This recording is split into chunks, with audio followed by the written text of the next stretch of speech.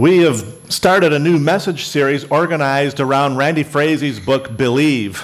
And really, this whole thing came about because our church's elders have decided that our ministry needs to place more emphasis on how we can become more like Jesus in our everyday lives. And in fact, our ministry theme for this year is Becoming Like Jesus. And this Believe message series consists of 30 messages divided into 3 sections that answer basically 3 questions. First section, what do I believe? Number 2, what should I do if I want to live what I say I believe? And number 3, who am I becoming as a result of what I believe and my actions? And so for this first 10 weeks, this first section of the message series, we are answering the question, what do I believe? And we're looking at some essential beliefs that come straight out of the Bible, straight out of the scriptures, and kind of serve as foundation stones upon which we can build our lives. And it'll help us to have a perspective of life and our world from God's viewpoint. And that makes a difference in how you think and how you live and how you interact. Because your beliefs in these areas that we're going to talk about, they need to be clear, because they will make a difference in what you center your life around and what your priorities will be. It will make a difference not only in how you live your life when everything is going just hunky-dory, but it will also affect how you live your life when things aren't going so well. And today we're going to talk about who God is in relation to our lives. He is a God who cares. Say that with me. He is a God who cares. I want you to believe that with all your heart and to not ever forget that, especially when we're going through rough times. Because sometimes people think of God as just kind of uncaring and aloof, like he's up there somewhere, but he's never down here. They see him as a great God in the sky, but not as one who is very much involved with their lives on a day-to-day basis. But the Bible is clear that God is not just up there somewhere looking down on us, uninvolved and unconcerned about what you're going through. He cares very much. And there are many places in the scripture where we could turn to see illustrations of this, of how God is a caring God. But we're going to look primarily at one episode today that shows us God is a God who cares. He is involved in our lives today, even when sometimes it seems like he's not. So I want you to open up in your Bibles to Luke chapter 8. Luke is the third gospel in the New Testament. Matthew, Mark, Luke, John, so that's where it fits in. Luke chapter 8, verses 22 through 25. In this story, out of the Gospels, we see very clearly that God cares about you. Joy Crichton, in an article for Lookout magazine, shared about the time when she lived in Johannesburg, South Africa. And she said, when you live in the murder capital of the world, fear takes on a whole new meaning. 12 years ago, her family of 7, they all relocated to Johannesburg while on a church planting mission. And she says, it was a far cry from my small little town in Ohio where I grew up. She says, whereas my mother taught me how to survive a tornado, I taught my 5 little ones, the oldest one who was 8 at the time, what to do in a carjacking. How would you like to have to talk to your kids about that? That is definitely a different world. And one night, while her children were attending youth meetings, an armed suspect ducked into their building while fleeing from the police. And she told of how that night, for the very first time, she asked the Lord to send them home. Her fears and her frustrations caused her to question God's direction for their lives, and she wondered why God would allow them to be in such danger, because after all, they were doing the Lord's work, right? Maybe you've thought the same thing before. I'm trying to honor God with my life. Why is it so hard right now? Well, something very similar happened to the disciples too. And the thing is, they were with Jesus when things were falling apart, and they wondered if he really cared about them. They had followed Christ's call. They had said goodbye to their families. They had quit their jobs. They left their possessions to follow Jesus. In the first month, they watched Jesus heal the centurion's son with just a word. They watched him cure leprosy with just a touch. They saw him raise the widow of Nain's son from the dead. And then after a full day of teaching and feeling the press of the crowds, Jesus led them into a boat where, once they were underway, he just gave into exhaustion. He fell asleep in the boat, and while he slept, a storm rose so fiercely that it caused terror even in the hearts of these very seasoned sailors. Fear and frustration sometimes causes us to question God's direction in our lives, doesn't it? What we must learn is to put our hand in the hand of the one who calmed the sea and who can calm the storms that rage in our lives today. Now, at first, this is a hard thing to do, putting your hand in the hand of the God who loves and in the hand of the God who is sovereign, but we must do that. We must just do that. And the question is, how? What does that even mean? Put your hand in the hand of the one who is sovereign and in control. How do you put your hand in the hand of God when you're going through tough, terrible times and you just feel like giving up? How can you and I find strength in these storms that blow into our life? I want you to know today that God cares about you. And to not just know that in your mind, but to know that with your life. And I want to share with you 4 things you can do to put your hand in God's hand as you walk through tough times. First, number 1, anticipate storms ahead of time. Anticipate storms ahead of time. Why? Because then you can prepare for them. You can be ready, right? Have you ever seen the Poseidon Adventure movies? Do you remember those movies? Or the other one that's more recent, The Perfect Storm? How many of you saw The Perfect Storm? That was depressing, wasn't it? Well, in these movies, these ships, they encounter these huge waves, right? And they come into them and they flip them over and these ships sink. And it's like, there is no way they're getting through this. Well, in Luke chapter 8, verses 22 and 23, it tells us, one day, Jesus said to his disciples, let's go over to the other side of the lake. So they got into a boat and they set out and they sailed. And as they sailed, he fell asleep. A squall came down on the lake so that the boat was being swamped, and they were in great danger. Now picture this scene of their boat reeling around in these mountains of water. Water would be washing into their boat and over the rails, and the sailors would be going up one mountainous wall of water and cresting over the top and sliding down the other like a giant roller coaster. They'd be bailing water. They would be panicked as their minds just became consumed with how are we going to survive this thing. It would be hard to think straight. And now, in that moment of trial, even though they had sat at Jesus' feet, learning about God's sovereignty, learning about his strength, and witnessing his healing powers, now all of that truth, for them in that moment of fear and devastation and frustration, it just kind of left them. They weren't thinking about anything that they had seen with Jesus. In the storm, there wasn't time for Peter to just kind of call a meeting with them and review everything that they've been through and all that they learned from Jesus in the Sermon on the Mount. Yes, that's what they should have been doing as they watched the storm approach on the horizon, right? Storms come. Storms happen. Why are we so often taken by surprise when they then come into our life? And when storms begin to gather on the horizon of our life, we ought to anticipate that there are going to be times when that happens. Don't be surprised by that. Don't shake your fist in God's face and say, why, God, why is this happening? Why can't you just take all this away from me and make things better again?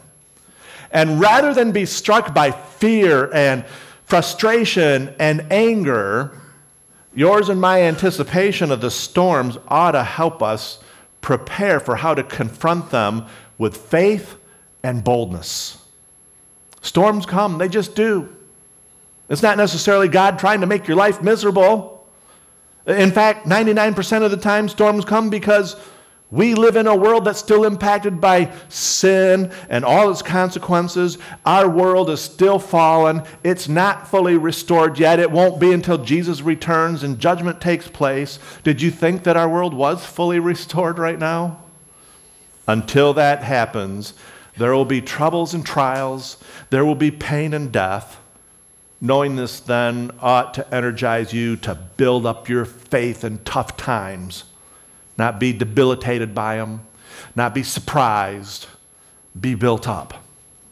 Here's a second way that we can know that God cares about us and He hasn't just deserted us, and we can put our hand in His hand. Number 2, look at Jesus. Look at Jesus. You see, the time to suit up for the storm isn't when the waves are, coming over the deck and the ship is sinking and the wind is ripping the sails apart. That's not the time to prepare. At that point, you're just doing all you can to hold on, right? You're just doing all you can to keep that boat afloat. Jesus, He slept in the stern of the boat during the storm, and the disciples were afraid they were going to drown. That's crazy. How can that happen like that? But here's what was happening in the storms. The disciples had forgotten what they'd seen Jesus do. They'd forgotten what He had promised them and who they knew Him to be. And I wonder, what does our panic and frustration during times of trial say about how well we really know our God? When we're panicked and we're frustrated and we're just at wit's end, what does that say about how well you know God? If the 12 had confronted the storm, remembering all that they had seen Jesus do and what He had promised them and who they knew Him to be, the storm would have been just as real and they still would have had to wrestle with the sails. But the difference would be that because they were looking at Jesus, they know that even though the struggle was hard, the boat isn't going to sink. They would survive. They would get through it. Their hope would be placed in God's strength. See, you can go through life's storms without looking to Jesus. You can choose to do that. Go through the storms without looking at Jesus. And guess what? The storms are still going to be there. Do you think just because you don't look at Jesus, the storms are going away?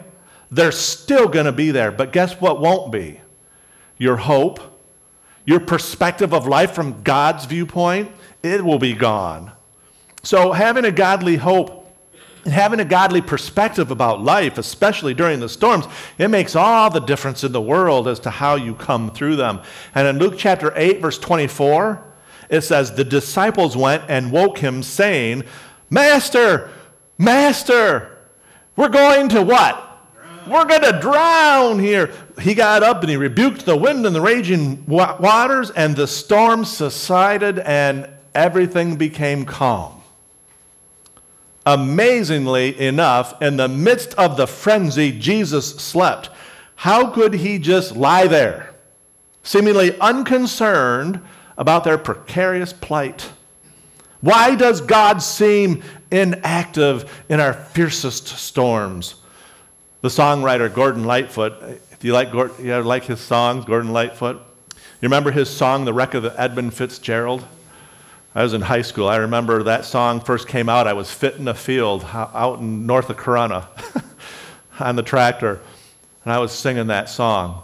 But there's this verse in there, The Wreck of the Edmund Fitzgerald, that goes, does anyone know where the love of God goes when the waves turn the minutes into hours? Have you ever experienced that? You're going through hardship, and the waves, it's like not just minutes, it's hours. And it sometimes seems like God doesn't care what we're going through when those stormy waves are rolling into our lives. But those are the times when we have to be even more intentional about looking at Jesus. After the disciples did everything they could do to save themselves, they turned to Jesus in the storm. They saw Him lying there and they called out, Lord, we're dying here. Don't you care? And when the disciples looked at Jesus, though, here's the thing. They finally got something right.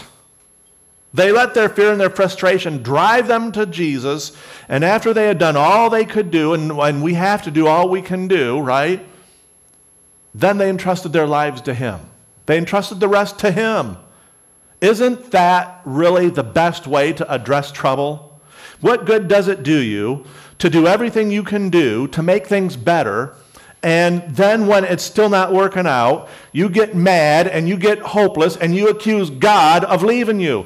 Listen, Jesus was still in the boat. He never got out. He was still there the whole time. And He's with you too. You have to look at Him. Stop looking past Him. Stop looking at Him as the last resort. Stop thinking it doesn't matter if you look at Him or not, that you can just take Him or leave Him. It matters. That day on the lake, the disciples let their fear and frustration take them to Jesus. And when we do that, as we go through storms, that's when calm and peace enters our mind and into our experience. It's that peace that surpasses all understanding that Paul talks about. We go through storms and we're all preoccupied with trying to do things our way, that'll take us out of the churning circumstances as quickly, as painlessly as possible. And we go to the Lord and we present to Him our best plan for His blessing, and we expect Him to just kind of cater to our needs, even if our plan isn't His plan for addressing what we're going through. But we want shortcuts, right? We want it easy. And it doesn't always work out that way. I don't always know why things are sometimes so hard. I don't always understand why I have to have pain in my life. But I know that if I will look at Jesus, it helps me to trust Him to bring me through the storm as I do what I have to do, but then I trust Him to fill in the gaps where I can't do anything about it. So the disciples had come to the end of their rope. They turned their eyes to Jesus, and after Jesus calmed the storm, He asks them this question: why were you so afraid? Where's your faith? Where's your faith? And that leads to the third thing we need to do. If we want to know God is the one who cares about you, you can put your hand in His hand by answering this question: where is your faith? I wish that you guys wouldn't mind if we took an extra half hour for me to just go up to each of you right now and ask you, where's your faith today? See it in Luke 8:25? Where is your faith? He asked His disciples. At the beginning of the storm, their faith was in their skill as sailors. Everything was going well. They got in their ship. They started tooling across the Sea of Galilee with hardly a second thought. They'd done it a million times before, right? They thought they were in control of their situation, but then all of a sudden the atmosphere quickly deteriorated, and it became obvious that they had misplaced their faith. They put all their faith in themselves when their faith should have been put in the man who, in the midst of the storm, even though his robes were soaked with seawater, enjoyed a sleep induced by a heart and a trust of his fate in his heavenly Father. Once awake, Jesus asked about their faith. He didn't ask them how big their faith was. He didn't ask them, how much faith they had. He asked them where their faith was placed. And it's a question that Jesus asks every single one of us. Where is your faith? Is it entirely in yourself? Is it in your IRA or your bank account or your retirement? Is your faith in your spouse? Is your faith in the President of the United States? I loved how John was leading us in Sunday school today and talking about that whole thing, I mean, let me tell you, looking at where the presidential election is taking us, you better not be placing your faith in the president, right? I mean, what about your employment? Do you put your faith in your job? Better not do that. Do you place your faith in your good health? I'm just hoping I can get through this sermon without coughing like I did last week. I thank Matt for taking care of me. He had Richard go out and get me some cough drops, and I think it's helping. I think it's making a difference. We'll see here. I still have 2 pages to go. But it's a question that Jesus asks us. The object of your faith needs to be the one who stills the storms, the one who is sovereign over the universe, like we talked about last week. Storm stilling is nothing to him, but you got to realize something. The goal of our faith, it isn't so that God just removes all your trials and your troubles. That's not the goal of your faith. The goal of your faith is knowing him well enough so that you trust him in either the good times or the bad times. See, too many people, they're fair weather Christians. You know, you've heard of fair weather friends, right? Fair weather Christians are people who they'll trust in God and they'll act like a follower of his as long as everything's going good. But oh my, if things go bad, you know, they have some hardship in their life, they doubt in his goodness and they cuss and they throw a hissy fit and they stop going to church because they don't think God cares for them. But he does. He does. You remember Job from the Old Testament?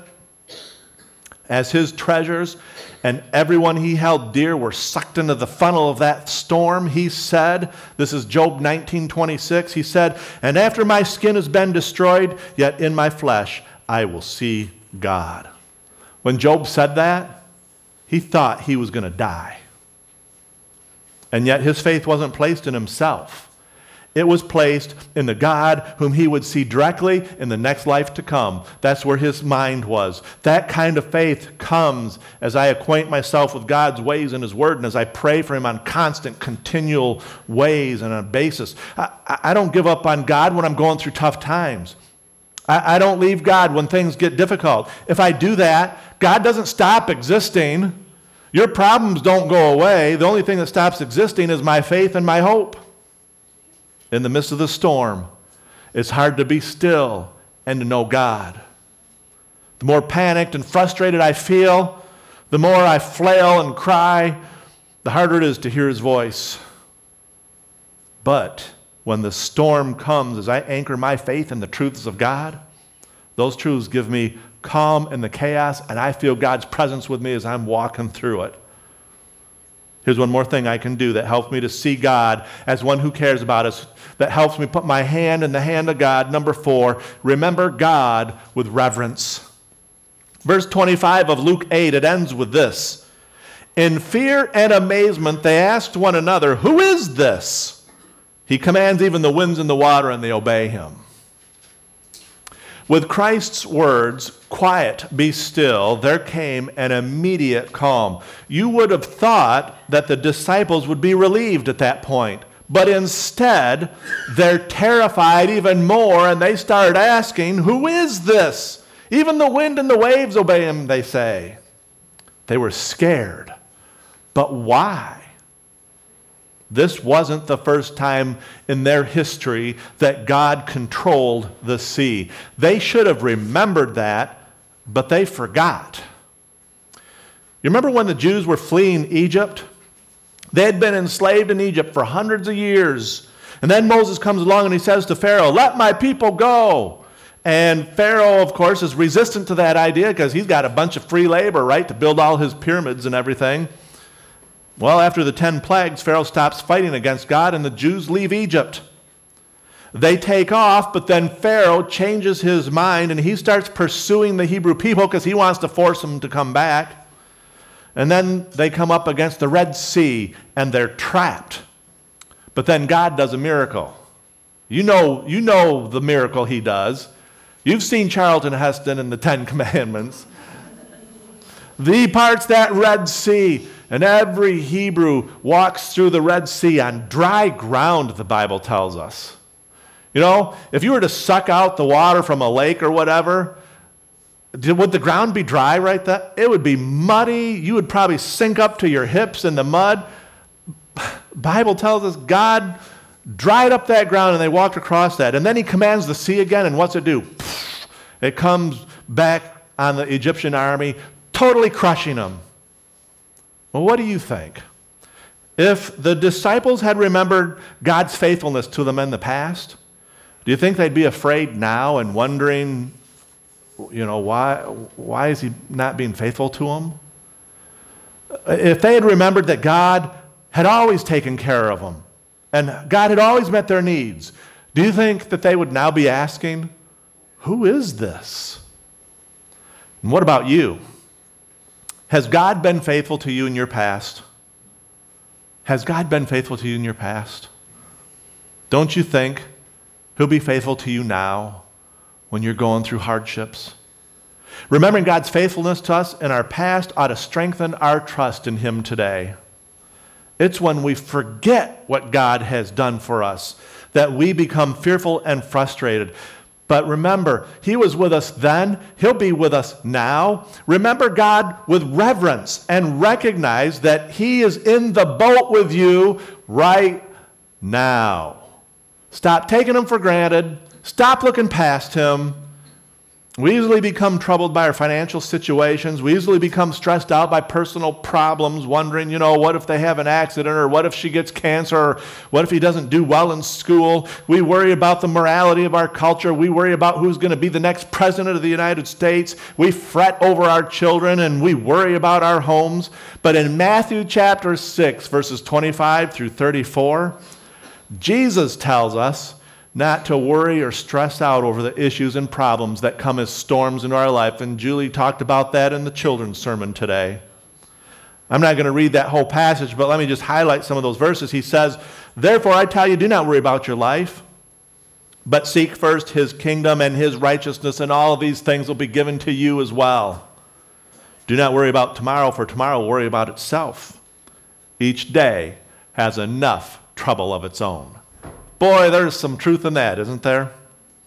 Well, God cares about us. Even when we can't see Him working in our lives, He is working in our lives. That's why Jesus invites us to bring all our cares, all of our concerns to Him. God doesn't want us to go through life worrying about everything that may or may not happen. He wants to be a part of our lives, and He invites you to put your hand into His. He wants us to know that we can trust in Him. And it's easier to do that when you anticipate that you're going to have storms. It's easier to trust God as one who cares when you look at Jesus and you place your faith in Him. And finally, it is easier to remember that God cares about you and to put your hand in His when you regularly remember Him with reverence and all of His faithfulness to you through the years. He has carried you through storms in the past. He will carry you through the storms right now. God loves you. God cares about you. Let's pray.